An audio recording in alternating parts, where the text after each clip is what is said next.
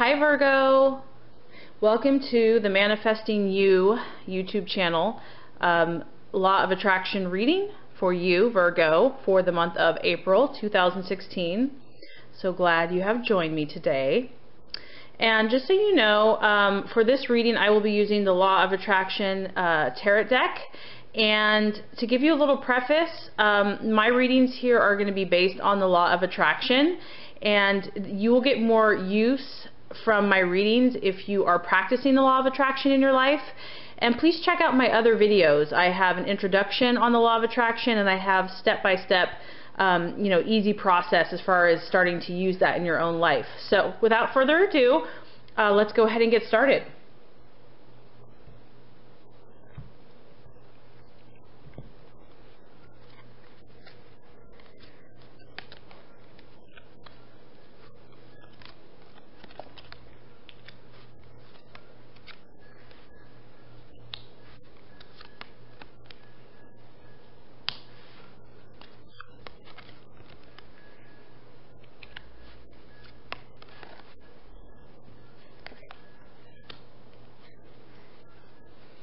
Okay, beautiful. Okay, so as far as what you're desiring, Virgo, for the month of April, this card is the Nine of Pentacles, so this is definitely representing an earth sign, which is you. So this is what the Virgo wants. This card is the card of conquest. Good for you, Virgo. Basically what you want is complete and total victory. A perfectionistic sign. So the sign of conquest is basically you have mastered whatever you are desiring. You have overcome all obstacles. You have won the prize. You have kind of against, I don't want to say all odds, but basically you have achieved everything that your heart has desired. So your true desire, and this doesn't come without extreme work and effort. I don't think that Virgos are going to be pleased unless they know that they have worked for it, they have earned it. And that's exactly what this card is. As you can see, this guy has climbed the ladder of success, and each one of those rungs maybe represents hardship or difficulty or struggle and strain. So what Virgo wants is complete and total victory and mastery over all of their problems or all of their desires or everything that they're truly wanting. They want to be victorious. And this card shows that that victory is not just for themselves, but it also affects other people. It also branches out to help other people who can benefit from their successes. So I would say that the Virgo is truly desiring self-mastery, and also so much mastery and skill that they benefit others as well, okay? And that their success bleeds over to benefit other people's lives. Okay, so that is what is truly being desired for the month of April. Okay. All right, so as far as what the Virgo for the month of April is valuing, this is the Moon card. So the Virgo is valuing kind of like a dream-like, intuitive, creative, almost illusionary quality. So you are probably drawn to people, things, or situations that maybe are really opposite from yourself. Virgos in general are very analytical and methodical and logical and very mental and cerebral. So the thing that you are desiring, that you value in others and also you value in yourself, is more of this emotional, intuitive, but there's also, with this, there's also illusions. So I think that you value things that are mysterious and that things that kind of make you think, use your mind and use your analytical and reasoning abilities to figure it out. Probably because it's a challenge and it's interesting and it's kind of different than your rational mind. So I feel like for the month of April, you're going to be desiring or valuing things that are more on the emotional side. You might be drawn to people that have more of an intuitive kind of illusionary, so like the sign of like you know, because the moon represents like the water element, maybe Pisces or Scorpio or Cancer, you're really going to be valuing these types of signs and energies for yourself for this month. So, and there's something in you that wants to tap into this as well. So there is a little bit of illusion here, so meaning that sometimes what you think is not what as it appears to be. There can be some deception, and there can be, you know, emotions can be just really on like high alert and just so powerful and intense that you're not really sure what's real and what's not real. So that's something to be a little cautious about, whether that's in yourself or something that you're drawn to. But basically for the month of April, you're looking into how you're feeling about things, and you're looking for answers that are relating to your emotional side, and you're going to value that in other people.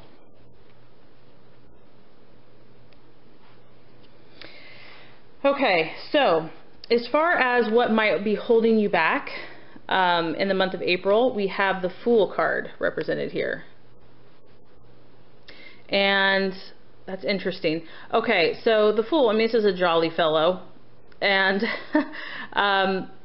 to me, what this is symbolizing is that there's a lack of clarity, and this would actually make sense here with the moon. There's a lack of clarity going on with some of your desires for the month of April, meaning that you're kind of in this imaginative place.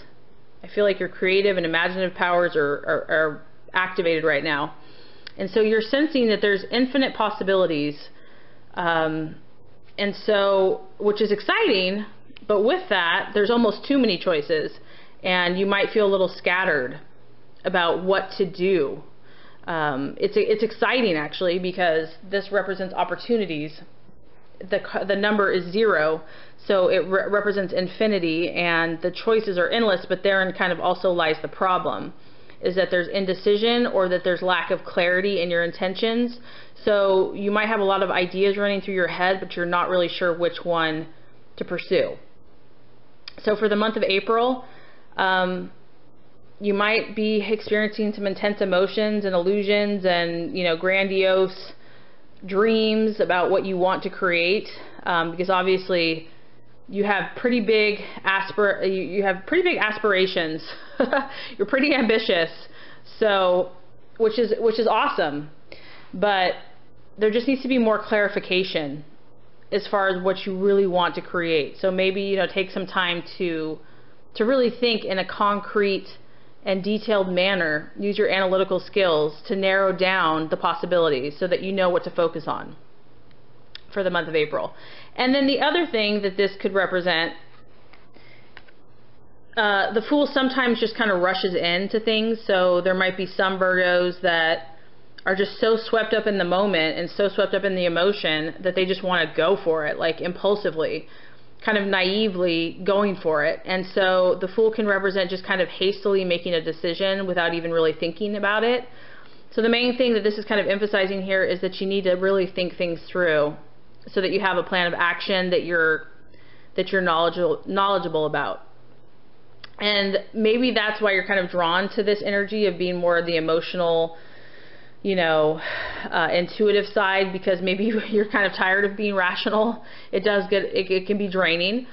So just try to balance these two energies out and use your rational mind. Okay, so the path that you are meant to take is the World. See if you can see that clearly. And that's a really beautiful card. So what I'm sensing here, Virgo, is that you really have the capability right now. You're the sign of the worker, and I know that you work very hard. You have the capability to kind of evaluate your entire life right now. You're at a place where you're seeing pretty clearly. You're pretty in tune with how you're feeling right now, and you're able to look at the entire picture of your life and see what needs completion. Maybe you have put a lot of pieces to the puzzle already in place. You've definitely dealt with some issues that have been holding you back or that you've needed to work on. And now is the time to look at maybe a different area that has been neglected, or really the path that you're meant to take is a complete circle of your life. So leave no stone unturned. Now is the time to evaluate. I mean, as you're seeing, there's infinite possibilities for you right now. Infinite possibilities.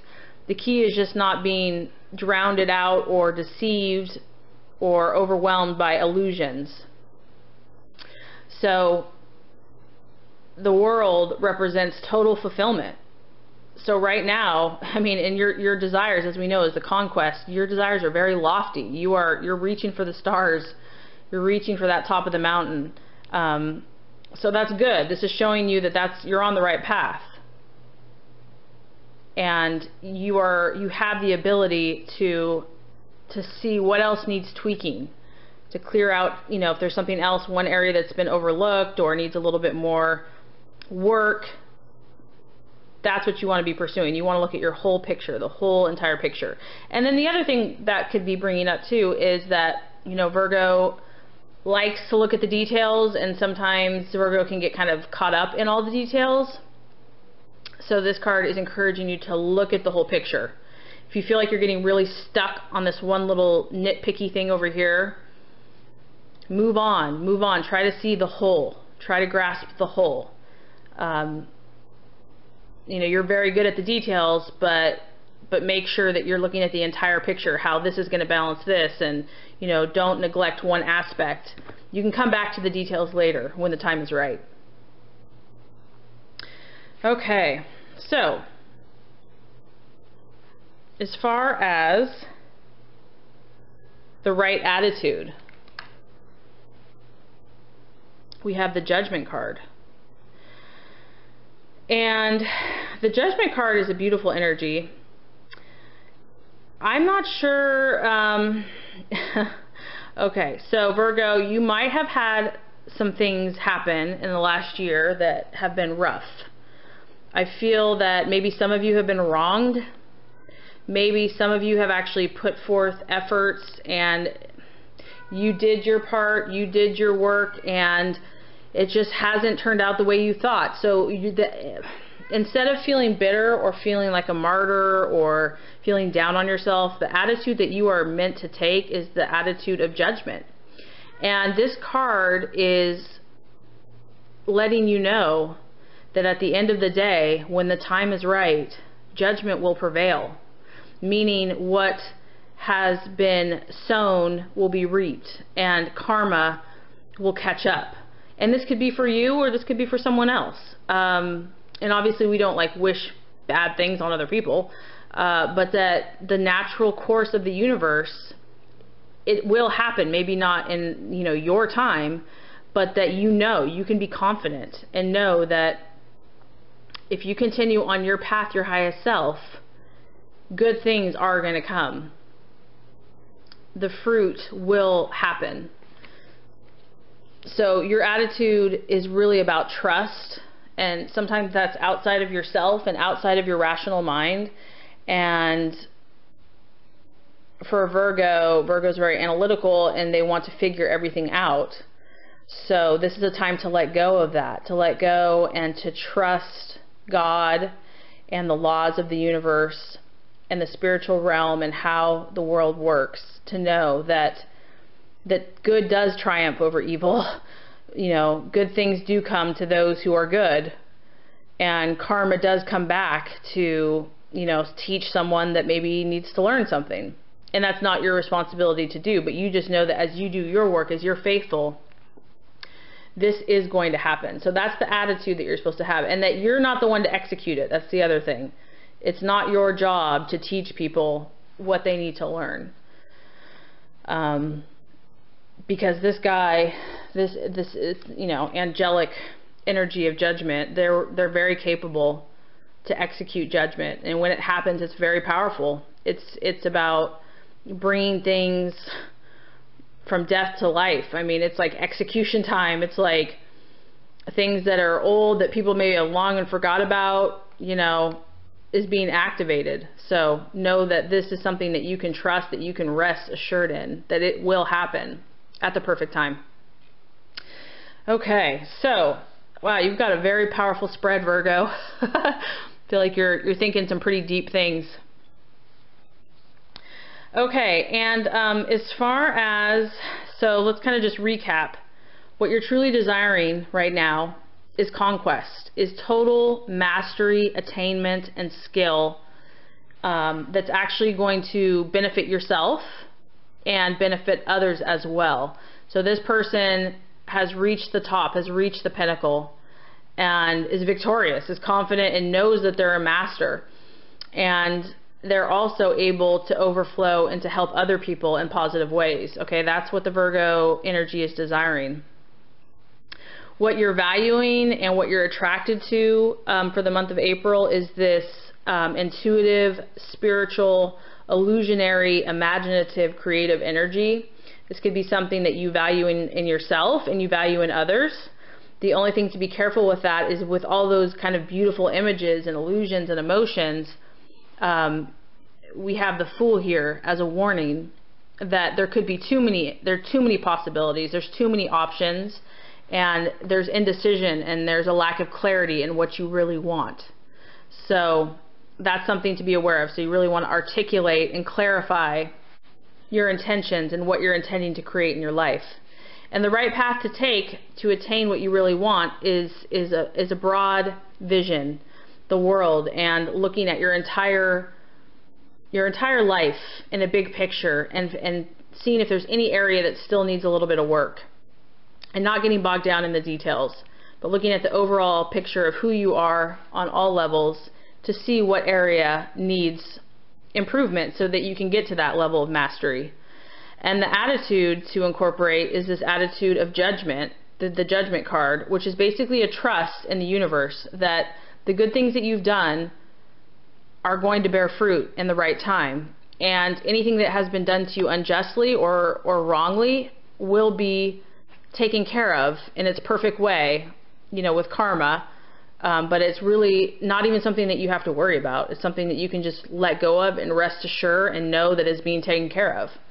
Now, if you do these things, if you balance these energies, the universe is letting you know that you are going to get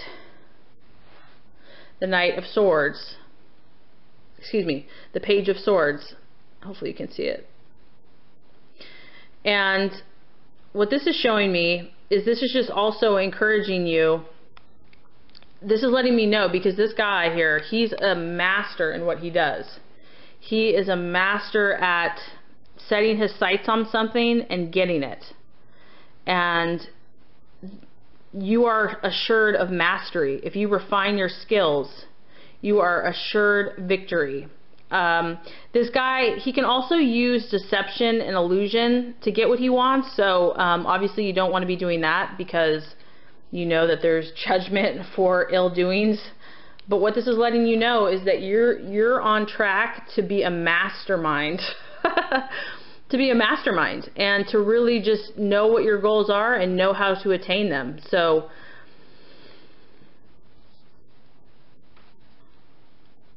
a really powerful spread, Virgo, for the month of April. And I hope that you enjoyed this reading. I hope that it shed some light on some of the things that you've been thinking about. If you feel inspired, please like and subscribe to this channel, and that's going to assure you that you are going to get the monthly readings and also tips and tools on how to manifest your highest and best self. So thank you so much for tuning in, and you have a beautiful day.